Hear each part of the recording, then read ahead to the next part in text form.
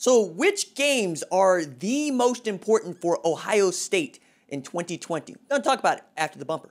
Don't be cornering me. Hold up. Time. You got to help me with that corner shit. What's up, kinfolk? It's RJ Young. I am not on step milk. Consider hitting the like and subscribe button because I upload a video every single day. It's always college football related. Sports related, we have a good time. Today, I want to talk about Ohio State's schedule according to the ESPN's Football Power Index because I like the predictive stuff and I like the predictive measurements. And it's kind of fun to go through the schedule and be like, okay, I thought that team was actually going to be pretty good or give Ohio State a pretty decent chance. A lot of this is based on how the teams performed last year, what the returning production looks like, where the games are being held, what part of the schedule that they're going to be held in.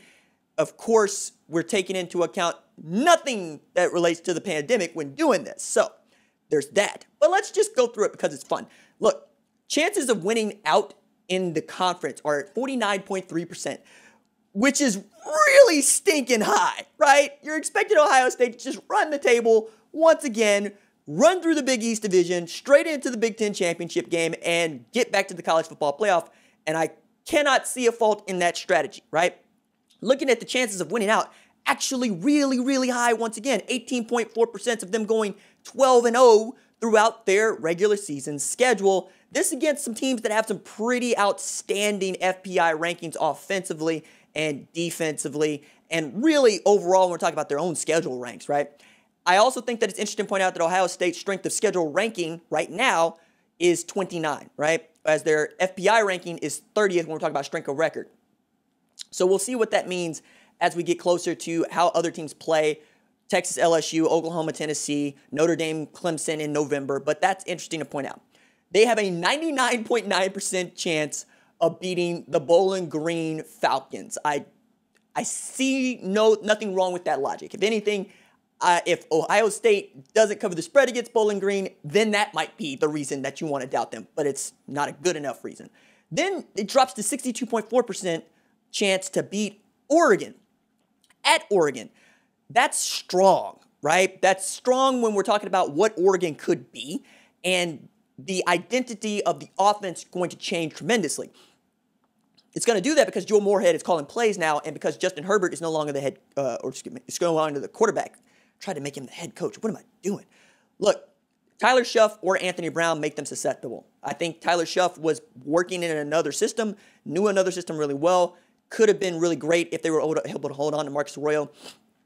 They weren't able to do that. So Joe Moorhead comes in, but we know that his offense was working when he was offensive coordinator at Penn State.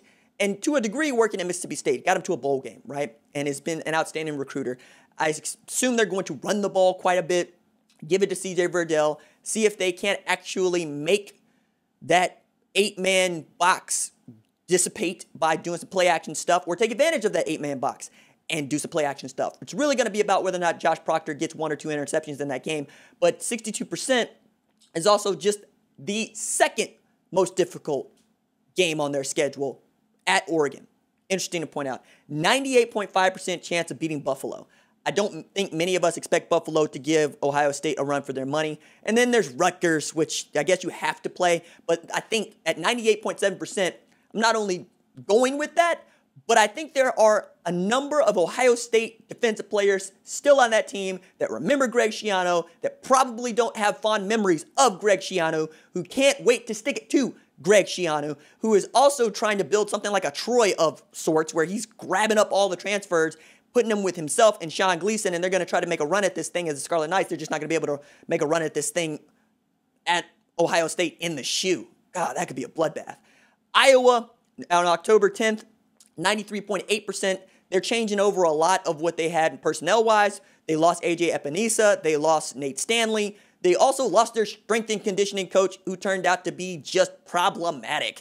They're paying him $1 million to go away. Kirk Ferentz is going into yet another year in which 8 or 9 games are winnable.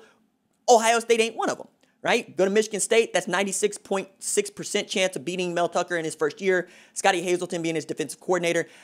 I like Michigan State. I just don't like them this year, right? It's kind of like Arkansas in that way. You got to build it before you can actually sell it. And when you're building it, just covering the spread against Ohio State would be a tremendous win for that Spartan teams this year, even if they're at home in East Lansing. Then the big one, they travel to Penn State in Happy Valley, in State College. It's going to be a big game because you get Micah Parsons back if you're Penn State. You got Sean Clifford coming back. Noah Cain, I think, is ready to burst out. You find somebody to replace KJ Hamler as your dominant receiving threat, and you got a shot here. 61.8% is the projection from the Football Power Index. Means that Ohio State has a 61.8% chance of winning that game.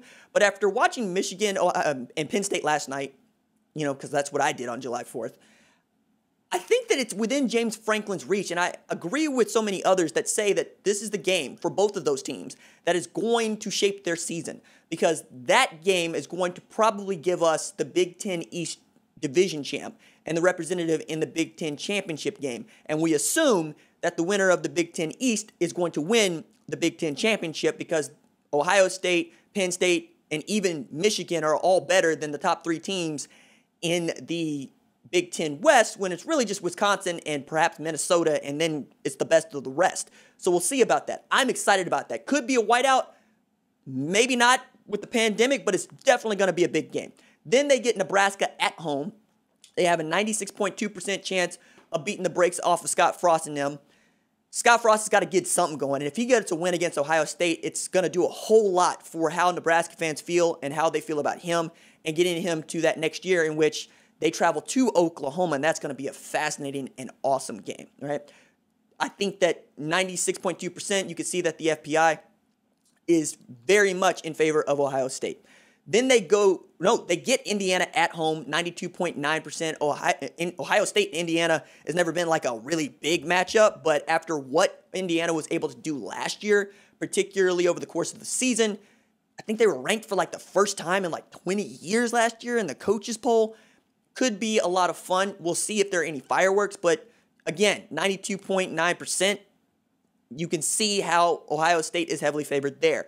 Then they're going to Maryland and to Illinois. Maryland, they have a 97.1% chance of beating Mike Locksley and Josh Jackson, even as they are adding Rakeem Jarrett, who's probably going to be one of the better freshmen in that entire conference this year. And even as they're going into year 2 of the Mike Locksley experience, perhaps it won't be the beat 'em up that it was last year, but it's certainly going to be an Ohio State win. Illinois, the Fighting Lovie Smiths, they have a 95.3% chance of beating Lovie Smith and Brandon Peters, though Brandon Peters is getting a little bit of NFL draft buzz, and a great way to supplant yourself as one of the top quarterbacks in the NFL draft of 2021 is to go at Ohio State's neck, because that's going to be the best defensive back group that you face all season. It's going to be the best defense that you face all season. And if you can carve them up, you can carve up anybody. But at 95.3%, you could see how Ohio State is probably going to win that game going away. And then the big one, the game, Michigan, they have a 91.7% chance of beating Michigan. That's got to suck if you're a Michigan fan, because they haven't actually won that game in nearly 10 years. And we're coming up on the 10th anniversary of the last time that Michigan beat Ohio State in football. And it's not like they make a habit of doing it. I want to say it's like 3 times since the turn of the century that Michigan has actually won that game. And none have happened in the Jim Harbaugh era. Matter of fact, I had to dunk on Michigan football's Twitter account because they were trying to gas up Jim Harbaugh, the boss, as they called him. Like, you ain't Springsteen. Anyway, they're trying to gas this dude up by putting all these stats up here, trying to make him look good. And I'm going, yeah, but show me when you can put an Ohio State win on this resume. And it doesn't look like it's going to happen this year. It seems like Ryan Day, Kerry Combs, Justin Fields are all going to be too much for Michigan again, even as I believe in Dax Hill. And I think he could be one of the better players in the Big Ten this year. They're getting back some running backs that they like. I mean, Charbonnet's not bad.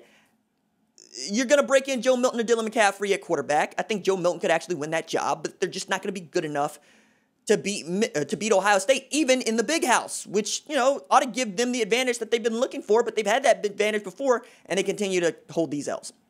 All right, that is it for me. As you can see, Ohio State's favored in every game. Win projection is 11.3. So they're looking at 11-1, but I can't see the 1. Might be Penn State. Perhaps. Yeah. Could be Ohio State in a route for this season. Could be. That's it for me. Doses.